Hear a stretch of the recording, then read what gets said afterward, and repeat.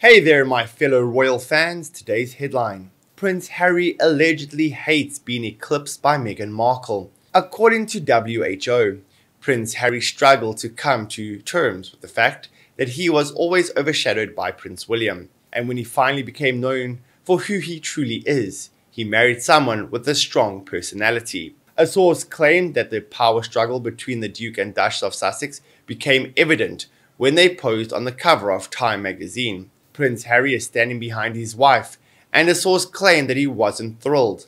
After all, it made the dad of two feel irrelevant. Royal expert Angela Levin said that the photo must have stung because Prince Harry tried to step out of Prince William's shadow for many years. I think Harry has got this streak. A lot of us have, but we put it to one side of being bad and showing off.